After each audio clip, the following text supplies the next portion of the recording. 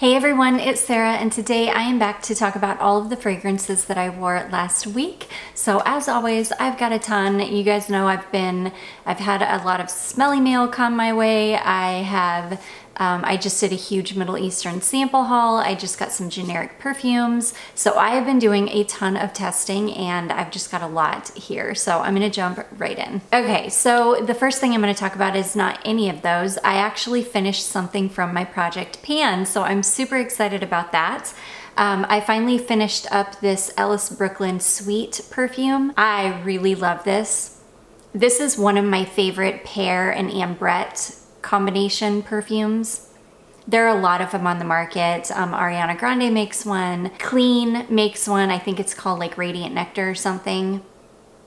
There are quite a few pear and ambrette combination perfumes on the market. It's a really beautiful combination. It's like a soft, fuzzy, warm pear. It's not overly sweet, really warm, cozy. So I use this as a base. This is from Sweet Essentials and this is called Amber White. This is one of my absolute favorite scents from Sweet Essentials. They actually sent this one to me for free with the last really big order I did. And this is amazing. I don't know why I hadn't picked this up on my own. This is like a sweet, warm vanilla white amber, and it's so good. And what I'll do is I'll just spray a bunch of it into the palm of my hand and then I'll just rub it on like a body oil. So I put this on as a base, and then I was like, well, I'm just gonna go ahead and use up the rest of my Sweet because I had just maybe one application left. So I went ahead and sprayed this on knowing that this would wear off, because that's part of the reason why I'm not gonna repurchase this, is because it just does not perform well on me. It wears off after, I don't know, maybe a couple of hours. So yeah, it pretty much wore off after a couple of hours. And then I went ahead and sprayed on my Cocoa Pink Tihota. This fragrance is so good. If you like Indult Tihota, that's basically what this is. It's just a clone of Indult Tihota. It's pretty straightforward, kind of slightly sweet. It doesn't go too gourmand, but it's slightly gourmand. It's just a beautiful vanilla. I love it. My liquid is really starting to darken up, which makes me happy because I'm hoping that it will help the perfume really deepen up and maybe it'll start performing a little bit better. This one does okay. I was able to smell it for a few hours, maybe 3 hours or so. I tested these side by side and one of them does better in heat and one of them does better in the cold. And I can't totally remember which one it is, but yeah, this either does better in the heat or the cold. I'll have to. It was pretty warm out the day that I wore this and it didn't last a super long time. So I'm thinking this is the one that does better in the cold, possibly. But either way, I love this scent. This is obviously the spray version that I've got. I have a feeling that the oil version would be even better. I bet the oil would last longer than the spray version does. So I may pick up the oil version, like a little sample of the oil version just to see. But I like to layer this over Vanilla Musk from Mimat, which smells really, really similar to this. So I really don't need another oil to layer it over, but I don't know, I just kind of want to. So anyways, that is Cocoa Pink Tihota. Okay, next I wanted to test out my generic perfumes version of Cuir Beluga from Guerlain. I'm having a hard time with this one. There's something in the oil that is not in Cuir Beluga, and I cannot put my finger on it. And whatever it is in the oil, it's throwing me off. It's throwing me off. It doesn't smell like Cuir Beluga to my brain when I smell it. However, the day that I put this on, I put a body oil on first. So I used my Cocoa Pink. This is the Silky Soft Body Oil, the light formula. And this is in the scent called Cake on Mondays. And this is basically like this has got some almond in it. So it's like a sweet almond cake is what it smells like to me. A sweet almond, really vanilla heavy, like pound cake or something is what Cake on Mondays smells like. I love it. When it gets on skin, it kind of, the almond is there, but the almond really, really like mellows out. So it ends up just smelling like this really yummy cakey fragrance. I layered Cuir Beluga over this, and that was definitely the right thing to do. The heavy amounts of vanilla that Cake on Mondays has in it really helped bring out the vanilla in the Cuir Beluga, and the Cuir Beluga ended up smelling like almost identical to the real thing. So I think what it is the generic version just doesn't have as much vanilla in it. Yes, it doesn't have as much vanilla in it, and it's got a little bit more of that suede note in it, which is what is throwing my brain off and making me think that this doesn't smell exactly like it. It just needs more vanilla. So that's what I'm gonna be doing from here on. When I wear the oil, I'm just gonna layer it over like a vanilla lotion, or I will layer a simple plain vanilla perfume over the oil just to bring out more of that vanilla, because that's what it needs. It needs more vanilla for it to smell like Cuir Beluga. And Cuir Beluga, it is a vanilla perfume, but it's not, I wouldn't say it's like a vanilla dominant perfume. It's so well blended, and I think that that's what's going on with this is this one, it's not that it's not well blended, it's just, it's almost like the ratios are off a little bit. Like there's too much leather or suede in this one and not enough vanilla.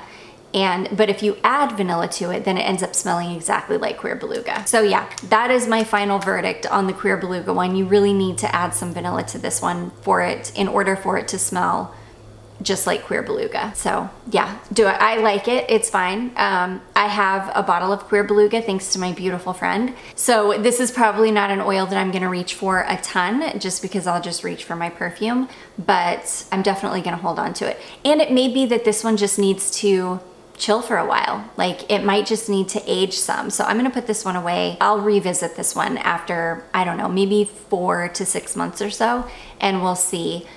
This is out of the six oils that I picked out, this is the only one that I didn't feel like was 100% spot on clone for the original, from the ones that I own and can compare. So anyways, that is Generic Perfumes Cuir Beluga. Okay, next I wore one of my Smelly Mail samples. This is from my last week's Smelly Mail package. And this is from a little indie brand called Carnival Wax. And this one is called Clown Cake. It's like a spiced, and I think it's got a little bit of a booze note in it, but it's like a spiced cake, like a yummy spiced cake. It's super edible, yummy, gourmand. I loved it. I enjoyed wearing this so much. It lasted a really long time. Gosh, I think I could smell this for a good 7 or 8 hours. It lasted forever, and I really love it. However, this is probably the most expensive indie house I've come across yet. A full size of one of their oils is like it's over $100. Which to me is crazy, because you can find, this is not super unique. You can definitely find scents just like this from Solstice Scents, which you can get a full, a roller ball of oil for like $18. So yeah, I would definitely recommend Solstice Scent or Sucre Bay. You can find something very, very similar to this from other indie houses that are much, much more affordable. I feel like for an indie house and for a scent like this, over $100 is insane. It's crazy. I mean, that's crazy town prices, because they're not using, any kind of fantastic material or materials that other people aren't using. So the price on this is crazy, crazy town. So yeah, great scent, but I'm sure I've got something already in my collection from Solstice Scents or Sucre Bay that smells just like it. So that is Clown Cake from Carnival Wax. Okay, next I've got a whole little like Tupperware thing of decants of fragrances. Whenever I used to declutter, before I would sell off bottles, I would make decants thinking that I was gonna want them or miss them or want them in my collection for reference. And so I've got this whole little Tupperware of decants that I made of a whole bunch of scents that I really don't enjoy. And I've never missed any of them. I've never wanted to revisit any of them. So yeah, I'm trying to just like pull them out a few at a time to try and work through them, because I don't want them to go bad. They're like 4 or 5 year old decants at this point, and they're definitely gonna go off. When you decant, a lot of oxygen gets introduced to the perfume, and usually they don't last this long. This is Armaf Italiano, or Donna Italiano, I think. And this is a 100% clone of Dolce & Gabbana Pour Femme, or Pour Femme Intense, probably Pour Femme Intense. I like this much better than Pour Femme though. I like the Armaf version so much better. There's something so much more like palatable about this version than the real thing. And yeah, so this one I think I wore it in the evening. It was fine. It lasted a really long time. It performs really, really well. This is just not my favorite scent. I'm not a fan of Dolce & Gabbana Pour Femme. I jumped on the hype train years and years ago when it was getting super hyped up. I like that it's got a marshmallow note in it, but there's something kind of sickening and headache inducing about this fragrance to me. Even though, like I said, I do like the Armaf version a ton better, I've got about one more use left in this one, so I'll go ahead and use this up and be done with it. But yeah, I think it's Armaf Donna Italiano, and it's good. It's just not, it's not anything that I really enjoy wearing, so I'm just trying to work my way through these. If I had to choose, I would definitely choose the Armaf over the original. So yeah, that is Armaf. I think it's Donna Italiano. Okay, next I wore this Panah London. This is the pink Marc de Champagne Truffle. And this one, I was so excited to test this one. This fragrance is gorgeous. I've only got a little tiny bit of it left, and I absolutely loved this one. This is like a kind of like a light chocolate fragrance, but when this one dries down, it ends up smelling like a vintage kind of 80s light floral. It ended up smelling very vintage on my skin, and so I loved everything about this scent. I loved the opening of it. I loved the beginning, you know, I loved the first 30 minutes or so of wearing it because it smelled like this light, beautiful, kind of slightly effervescent chocolate scent. And then it dried down to this beautiful, kind of nostalgic, vintage smelling perfume. And I was in heaven. I adore this one. It didn't last very long total though. I would say I only got maybe 3 or so hours out of this before it was just completely gone. So probably not one that I would pick up a full bottle of because I think Panah is quite expensive and it just did not last very long on me at all. I love it though. I will enjoy the rest of this sample and I adore it, but I probably wouldn't buy a full bottle just because of the performance.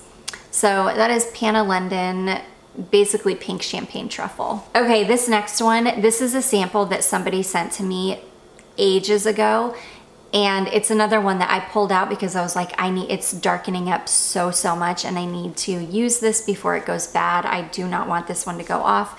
This is Profumum Roma Dulcis in Fundo. Really, really popular gourmand niche fragrance. This is like a creamy citrus vanilla fragrance to me, and I absolutely adore this. Yeah, the liquid has deepened up so much since this was sent to me.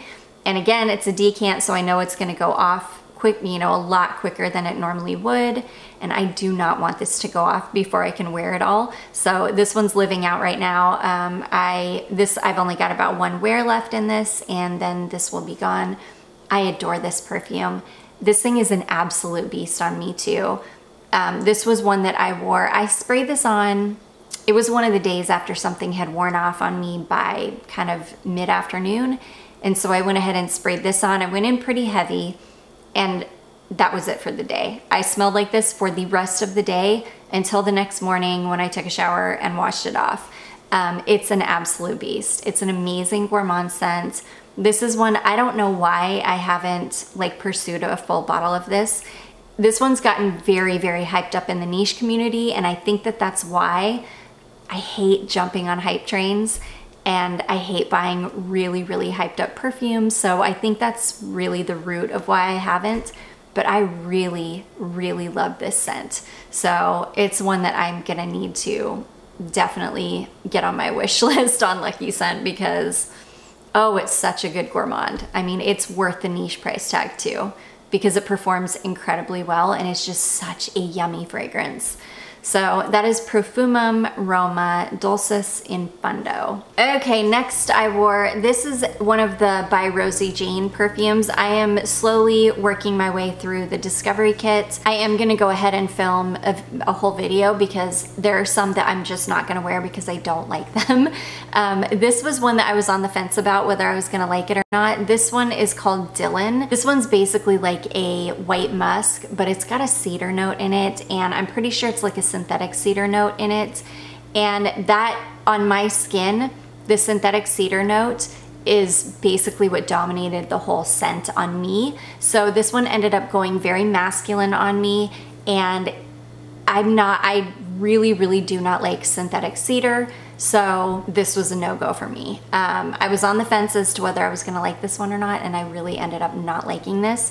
And this one actually lasted, I think this whole house, I have a feeling that this whole house performs really, really well because this was one that I was hoping desperately that it would wear off, and it just would not wear off. So I smelled like this for probably a good 8 hours before I was able to apply anything else. It just would not wear off. It lasted forever. So yeah, this one is a no-go for me because it's like a masculine white musk, and there's another white musk in the set that leans more feminine and smells way, way better to me than this one.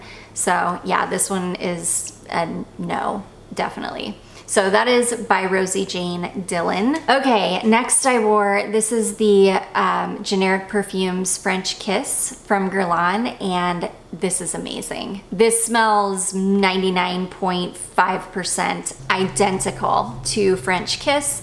I've been meaning to pull out my decant or my vial that I have of French Kiss so I can go ahead and compare right next to each other.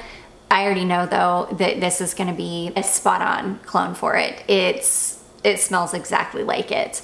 I love it. Every Generic Perfumes fragrance that I got, except for one, which is the Cuir Beluga. That's the only one that I got that I don't think is a spot on dupe, but every other one that I have the fragrance that, you know, that I have the original fragrance, it smells exactly like it. This one is so good. This is an amazing cologne oil. It smells exactly like it. I don't know the difference. Like, I could be wearing the real perfume right now. It's that close. I'm so happy to have this one in my collection. As much as I would love a bottle of French Kiss, I don't foresee myself buying a full bottle of it. So I am super happy to have the oil. It smells very similar to my Insolence. This is just, it's a little bit lighter and brighter. It doesn't have the beautiful almond blossom, so it's missing kind of that vanillic powderiness that my Insolence has. This is more, this is basically my Insolence without that vanillic powderiness. It's basically all of the brightness and the citrus and kind of a lighter vanilla. I love it. It smells amazing. This is an absolute beast. It will last hours and hours and hours. This one is so, so good. I can't recommend this one enough. It's amazing. So I uploaded my Generic Perfumes video before Generic could get me a discount code for free shipping. So if you guys are interested and you are gonna put in an order, use the code. I'm gonna put it on the screen for you because they left the H off the end of my name, so it's just Sarah without an H, Sarah free, and you will get free shipping on orders over $99 because they are shipping from the Middle East, so them eating that shipping cost is probably expensive. That is the one thing I've heard, that shipping can be a little bit high with Generic, but it's because of where they're coming from. I'm pretty sure that they're based out of like the UAE. I'm not totally sure, but I think that they're based out of the UAE. So anyways, yeah, that is Guerlain French Kiss, such an amazing one. Okay, next I wore one of my Anubis Middle Eastern samples. This is Paris Corner Autobiography Supreme Gold, and I wore this one, I'm glad I wore it in the evening, kind of to bed. I used most of my sample up. I really, really like this one. I'm gonna hang on to this sample for like a year, and see if the sample deepens up at all. Because I feel like if this one had time to age, it would get so much better. But it's really, really light. It's reminding me of like the lightness of the Ragba sample that I got. It's just very, very light. I could only smell this on me for maybe like 30 or 45 minutes. It wore off so quickly. This one, I think this one's got a little bit of tobacco in it. It's like a light floral, kind of slightly powdery, like light, kind of very sweet and light, delicate kind of tobacco fragrance. I really liked this one. I love the way it smelled on, and I just really like the way that it smells, but it's nothing groundbreaking, and it's very, very light and just did not perform well at all. So yeah, this is a no-go. I would not buy a full bottle of this one. Like I said though, I am gonna put this one away and let it sit for like maybe a year and then revisit it and see if it deepens up at all, because I just have a feeling that it will. It just seems, like I said, it's reminding me of Ragba, of the Ragba sample that I got that is so light compared to mine. So yeah, this, for me right now, this is I wouldn't recommend this one. This is Paris Corner Autobiography Supreme Gold. Okay, next, this is another one of those decants that I told you I decluttered and made. This is the actual Dolce & Gabbana Pour Femme though.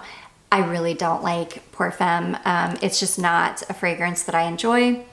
This one has deepened up so much though, and it's an absolute beast. This one lasts forever now, and I wore it as a bedtime fragrance because I just don't enjoy it that much. There is a coziness with the kind of perfumey marshmallow aspect to this that I do kind of like. And I really like smelling it out of the bottle. I just don't love wearing it. It's such a weird situation. I definitely like the Armaf version much better. And there's nothing wrong with it. It's not a bad fragrance. It smells really nice. I just don't enjoy smelling like this.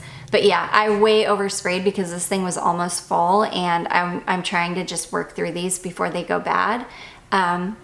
This is an absolute beast on me. I sprayed this on at probably, I don't know, maybe about 7 o'clock last night, and I smelled like this until I took a shower this morning.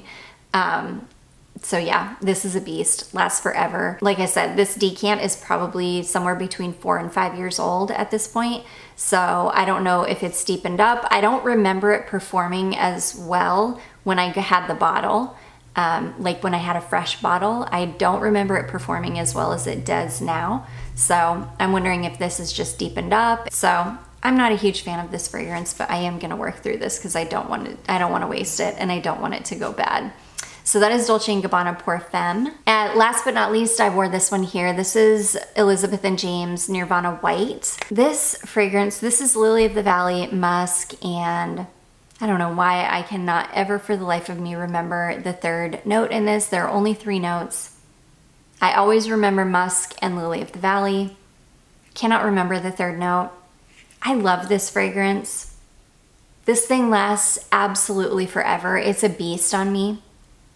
But I don't know, there's something about it that I'm just not loving as much anymore. This is one that I will never get rid of because these fragrances have been discontinued, and I will never let any of them go, even if I kind of fall out of love with them the way that I have this one. And it probably the reason I've kind of fallen out of love with this one is that I've been on a musk kick for so long. I've gotten so many amazing musk perfumes in my collection, and I've gotten so many samples and smelled just so many good musk perfumes that this one is kind of, I don't know, it's a little bit lacking in comparison. I still do really like it, and it performs so well on me. I love the bottles too. I love the Elizabeth & James bottles, and yeah, I mean, it's nice. It's not one that I'm probably gonna reach for a ton, maybe like once a year, but I will keep this in my collection forever because, yeah, because I just can't let it go. So yeah, I enjoyed it. It was okay. It was one of those, you know, when you sometimes spray on a perfume and you're like, I mean, yeah, I smell fine and it's nice, but it's just not bringing you a ton of joy. That's how I was the day that I wore this. I was like, oh, I could be wearing something else. And it could be just because I've got so many things right now that I could be testing, that I need to be testing, that are just exciting me so much more, that I probably shouldn't have reached for a fragrance like this during a time like this. I think it's just a combination of things. I'm such a weirdo and I'm rambling, so I'm gonna stop. But yeah, that is Elizabeth and James Nirvana White. And that is gonna be it, guys. Those are all of the fragrances that I wore last week. I do hope that you all enjoyed this. If you did, don't forget to give it a big thumbs up. Don't forget to subscribe before you leave, and I will see you in my next one. Bye.